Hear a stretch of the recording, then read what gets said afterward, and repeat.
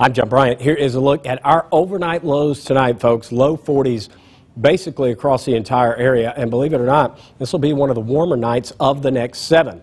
Low to mid 40s for our southern counties. And as we slide north here into West Tennessee, around 40, low 40s for a general rule anyway. Highs tomorrow, or these are a little bit misleading because they're going to be in the low 50s. But most of the day is going to be in the 40s. And yeah, there's a pretty good chance of rain in the morning. Temperatures will rapidly fall late tomorrow afternoon and tomorrow night as a strong cold front gets ready to push through Memphis and the entire Mid-South. Here is a look now at that 7-day forecast. Freeze warning up for Friday night. We're down to 29. Highs over the weekend only in the 40s. Another freezing night Saturday night, so the growing season essentially is going to be over. Make sure you bring in your plants that you want to keep alive. Looking ahead to next week, another Arctic system Monday, and notice some AM rain on Tuesday. There could even be a mixture of rain and snow to the north. No accumulation and staying cold for really most of this 7-day outlook.